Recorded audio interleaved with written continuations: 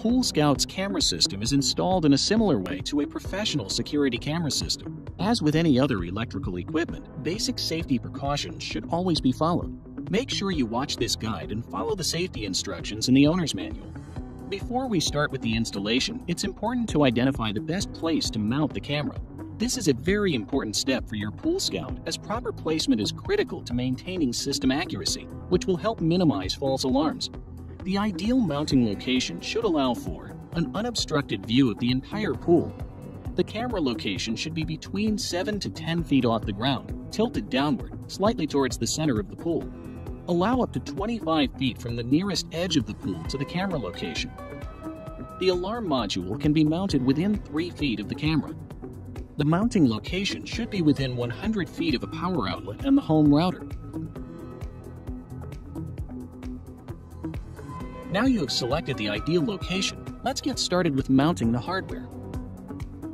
Disconnect the junction box cover and remove the rear knockout. Disconnect the fastener from inside the box in order to remove the junction box cover.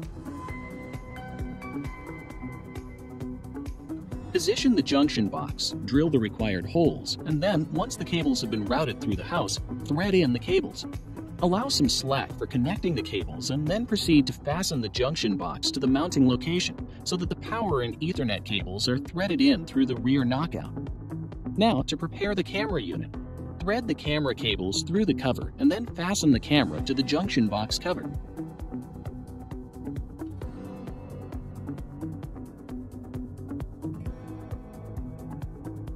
Bring the camera up to the junction box and reconnect the cover fastener to the mounted junction box. Make sure the power cable is not yet connected to a power source.